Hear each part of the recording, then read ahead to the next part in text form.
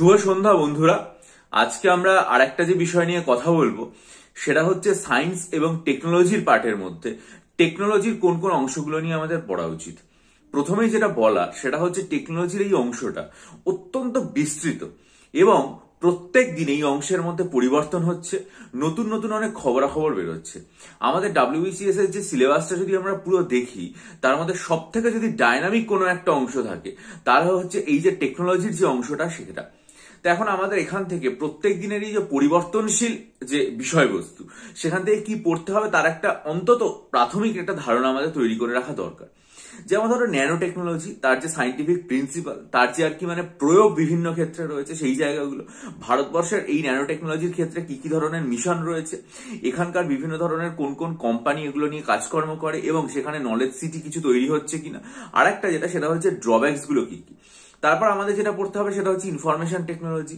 Information টেকনোলজির ক্ষেত্রে computer, তার বিভিন্ন ধরনের জেনারেশন, এছাড়াও সুপার কম্পিউটার, নেটওয়ার্কিং পড়তে হবে, ইন্টারনেট যেটা রয়েছে সেটা পড়তে হবে এবং বেসিক টার্মস যেগুলো ইন্টারনেটের সাথে রয়েছে যেমন URL, IP address, www, HTTP, এই ব্যাপারগুলো আমাদেরকে জানতে হবে।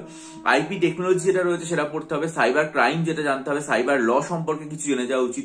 কম্পিউটারে যে সমস্ত ভাইরাস রয়েছে সেই ভাইরাস সম্পর্কে জানা উচিত। ডিজিটাল সিগনেচার যেটা রয়েছে সেটা জানা উচিত।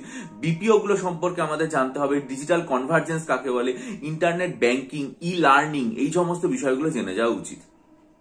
এরপরে হচ্ছে আমাদের স্পেস টেকনোলজি সম্পর্কে পড়া উচিত। স্যাটেলাইট কিভাবে কাজ করে, স্যাটেলাইটের ক্ষেত্রে ইসরোর যে ব্যাপারগুলো রয়েছে সেটা আমাদের জেনে যাওয়া উচিত। স্যাটেলাইটের বিভিন্ন রকম পার্ট, তাদের যে লঞ্চিং প্রোগ্রামগুলো হয় ভারত সরকার থেকে কি ধরনের পদক্ষেপ এক্ষেত্রে নেওয়া হয়ে থাকে। এছাড়াও আমাদের জানতে হয় বিভিন্ন ধরনের রকেট যেগুলো রয়েছে, স্পেস স্যুট যেটা, সেগুলো সম্পর্কে জানতে হবে।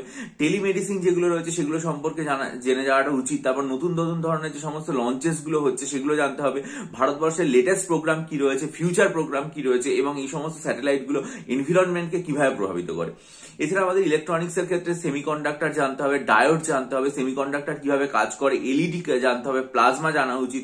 এছাড়াও আমাদের জানতে হবে লেজার, 3D অ্যানিমেশন যেগুলো রয়েছে সেগুলো জানা উচিত। রোবোটিক্স গুলো যেটা রয়েছে সেটা জানতে হবে। সুপার কন্ডাক্টিভিটি কাকে বলে।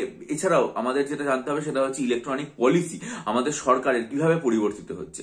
পাশাপাশি আমাদের যেটা জানা উচিত সেটা হচ্ছে ডিফেন্স টেকনোলজি জানতে হবে, র্যাডারের টেকনোলজি, সেগুলো সম্পর্কে সরকারের কি ধরনের কাজকর্ম রয়েছে, অ্যান্টিব্যালিস্টিক মিসাইল যেটা রয়েছে সেগুলো কিভাবে কাজ করে, ঠিক আছে।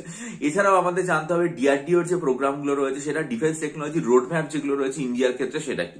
এছাড়া আমাদের বিভিন্ন ধরনের এনার্জি যেমন কয়লা, তারপর হচ্ছে ক্রুড অয়েল, এগুলো সম্পর্কে জানতে হবে। বিভিন্ন ধরনের থার্মাল প্ল্যান্ট যেগুলো রয়েছে সেগুলো সম্পর্কে জানতে হবে। হাইড্রো ইলেকট্রিক পাওয়ার প্ল্যান্ট রয়েছে, তারপরে কার্বনের যে ফুটপ্রিন্ট গুলো রয়েছে, সোলার এনার্জি সম্পর্কে জানতে হবে, ফুয়েল সেল সম্পর্কে জানতে হবে, জিও থার্মাল এনার্জি, টাইডাল এবং ওয়েভ এনার্জি, বায়োফুয়েল, বায়োগ্যাস, এগুলো জানা উচিত। এবং এগুলো শুধুমাত্র জানলে যে আমাদের মানে টেকনোলজির ক্ষেত্রে হেল্প করবে তা না, টেকনোলজির পাশাপাশি এটা কিন্তু আমাদের একই সাথে আমাদের পরিবেশ বিজ্ঞানের ক্ষেত্রেও হেল্প করবে। এছাড়া আমাদের বায়ো টেকনোলজি সেটা সম্পর্কে জিন, বায়োটেকনোলজি, ঠিক আছে, বায়োসেন্সার, জেনেটিক ইঞ্জিনিয়ারিং, জিন মিউটেশন যেগুলো রয়েছে, বিটি কটন সম্পর্কে, বায়োগ্রিড, স্টেম সেল সম্পর্কে জানা উচিত, ঠিক আছে। গভর্নমেন্টের যে সমস্ত প্রোগ্রাম রয়েছে, biotechnology, bio informatics, biotechnology and environment সম্পর্কে জানা উচিত। এছাড়াও আমাদের জানতে হবে নিউক্লিয়ার টেকনোলজি, সেটার basic concept, nuclear fission, nuclear fusion, ঠিক আছে, কুল্যান্ট, তারপরে হচ্ছে মডিউলেটর, ফুয়েল কি কি ব্যবহার করে, এগুলো সব অবশ্য আমরা ফিজিক্সেও পড়ে থাকি। এছাড়া নিউক্লিয়ার পাওয়ার জেনারেটর সম্পর্কে জানতে হবে।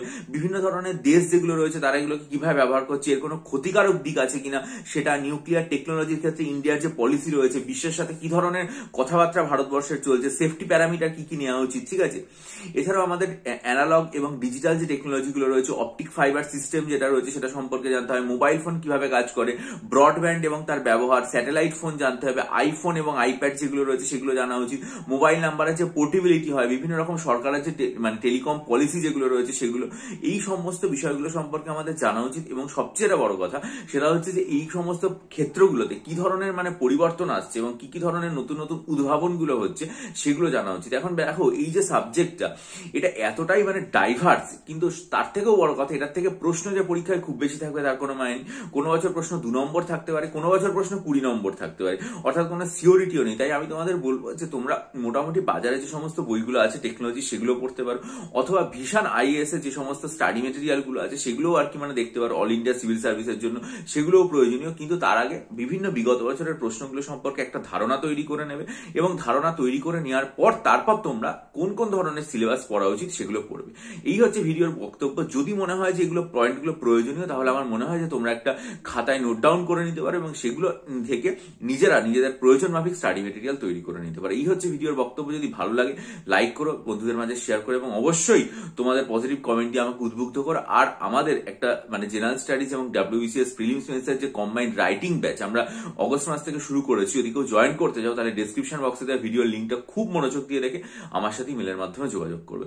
ভালো থাকবে, দ্রুত সফল হও, আর চ্যানেলটা সাবস্ক্রাইব করে নিতে ভুলো না।